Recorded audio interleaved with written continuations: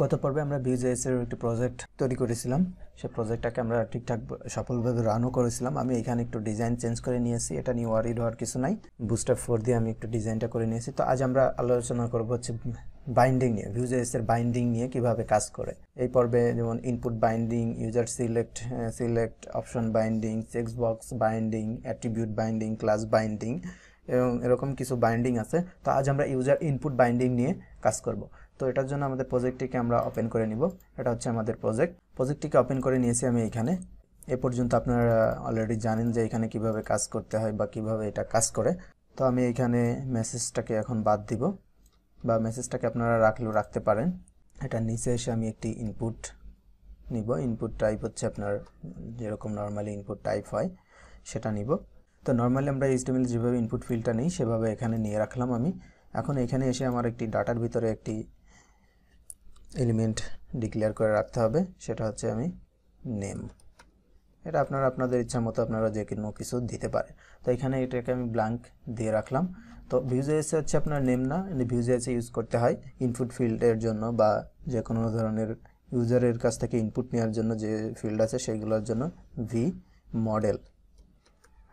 Model use করতে হয়। তো ভি মডেলটা আমি ইউজ করলাম। ইউজ করার জন্য পরে এখন আমি প্রজেক্টটিকে রান করব। দেখেন যে এখানে একটি ইনপুট ফিল্ড চলে আসছে। এটাকে আমি একটু নিচে নামিয়ে দিব, বিআর দিয়ে নিচে নামিয়ে দিলাম। আর ইনপুট ফিল্ডটা কিন্তু এখন খালি। তো আমি এখন ওই যে নেমটা নিয়েছিলাম ডাটার ভিতরে, এখানে যদি নামটা আমি দিয়ে দিই, এখানে আমি আমার নাম লিখলাম। লিখলে এখন যদি আমাদের পেজটাকে রিফ্রেশ দিই তাহলে দেখছেন যে এখানে যা লেখা হয়েছে Vue.js এর ডাটার ভিতরে যেটা আমি ডিক্লেয়ার করেছি সেটাই কিন্তু এখানে পাচ্ছে। তো এটাকে আমরা যদি সরাসরি প্রিন্ট করতে চাই সেই ক্ষেত্রে এখানে আমরা আরেকটি বিআর দিব, দিয়ে ডাবল ব্র্যাকেটের সিঙ্গেল ব্র্যাকেটের ভিতরে আমরা এটাকে প্রিন্ট করব। তো এটাকে প্রিন্ট করতে হলে জাস্ট আপনারা এর আগে দেখেছেন যে আমরা ডাটাটা মেসেজ ডিক্লেয়ার করে যেভাবে প্রিন্ট করেছিলাম সেম একইভাবে নেমটাও আমরা ডিক্লেয়ার করে ওইভাবে প্রিন্ট করতে পারবো। তো এখন যদি আমরা এটাকে রিফ্রেশ দিই তাহলে দেখছেন যে এখানে ফজলে রাব্বি নিচেও কিন্তু নামটি চলে আসছে। তো এখানে যদি আমরা এখন টাইপ করি তাহলে কিন্তু দেখতে পারবেন যে এখানে নিচেও সে চেঞ্জ হচ্ছে। মাই নেম ইজ এই যে হ্যালো ফজল রাব্বি, এখানে কিন্তু সে চেঞ্জ হয়ে যাচ্ছে। তার মানে এটা হচ্ছে ইউজারের ইনপুট থেকে আপনি যা কিছু নিচ্ছেন সেটাই বাইন্ডিং হয়ে নিচে প্রিন্ট হচ্ছে, লাইভ সেটাকে দেখাচ্ছে। তো এখানে আমাদের আরেকটি জিনিস দরকার, যে যখন আপনারা ক্রোম দিয়ে Vue.js এর কাজ করবেন বা ক্রোমে ব্রাউজ করবেন, অবশ্যই এই Vue.js এর একটি ডেভেলপার টুল আছে। সেই ডেভেলপার টুলটি আপনারা অবশ্যই ডাউনলোড করে নেবেন।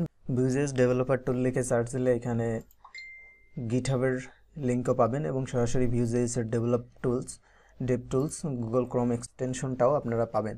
তো এখানে হচ্ছে আপনার ক্রোম এক্সটেনশনের যে গুগল এক্সটেনশন সেটা এখানে আছে। গিট লিঙ্কটা আমি দিয়ে দিব ডিসক্রিপশনে। এখান থেকে আপনারা GitHub-এর লিঙ্কটা দেখতে পারবেন কিভাবে কাজ করে।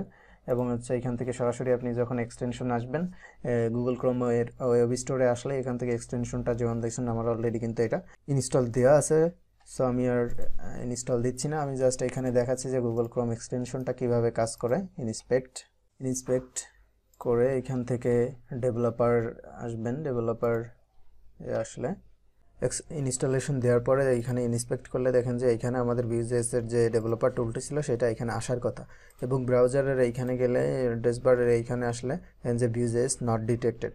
সো এটার জন্য আমাদের আবার এক্সটেনশনে যেতে হবে। এক্সটেনশনে এসে আমাদের যে ডেভেলপার টুল ছিল DevTools, ওইটাকে ক্লিক করে অ্যালাউ অ্যাক্সেস টু ইউআরএলস এটাকে অন করে দিতে হবে। এটাকে অন করে দিয়ে এটাকে আমরা ক্লোজ করে দিই। এখানে ইনস্পেক্টটাকে ক্লোজ করে দিব, ক্লোজ করে দিয়ে পেজটাকে রিলোড দিলাম, দিয়ে আবার ইনস্পেক্ট করলে এখন দেখেন যে এখানে আমাদের Vue.js detected two on this page open DevTools, তাহলে আপনারা এখানে দেখতে পারবেন। তো এখানে এখন আমরা যে DevToolটি ওপেন করলাম এখানে ক্লিক করলে এখানে দেখতে পাবেন যে রুট আছে। রুটের ভিতরে আমাদের একটা মেসেজ ছিল, দুইটা এলিমেন্ট ডাটার ভিতরে ছিল, একটা হচ্ছে নেম। এখন এইখানে আমি একটা হচ্ছে আমাদের নেমটা অলরেডি ডিক্লেয়ার করা ছিল, সো আমি এটা এখানে এমটি করে দিচ্ছি। এমটি করে দিলাম। এমটি করে দিলে এখানে যদি এখন রিফ্রেশ দিই তাহলে দেখেন যে এখানে কিন্তু আমার ইনপুট ফিল্ডে চলে গেছে। তো এখানে মেসেজের ভিতরে মেসেজটা আছে এবং নেমের ভিতরে এটা এমটি। তো এখন এখানে যদি টাইপ করি এখানে ক্লিক করে FAZLE, দেখেন যে এখানে আমি যা লিখছি নিচেও কিন্তু আমার ডাটার ভিতরে সেটাই প্রিন্ট হচ্ছে। সো অবশ্যই আপনার Vue.js এ কাজ করার জন্য ডেভ টুলটি অবশ্যই ইউজ করবেন। এই হচ্ছে আমাদের vbind। নেক্সট পর্বে আমরা সিলেক্ট vbind-এর বা আরও যে vbind-গুলো আছে সেই vbind-গুলো নিয়ে কাজ করব। ভিডিওটি ভালো লাগলে অবশ্যই লাইক, কমেন্ট এবং আমার চ্যানেলটি সাবস্ক্রাইব করবেন। ধন্যবাদ।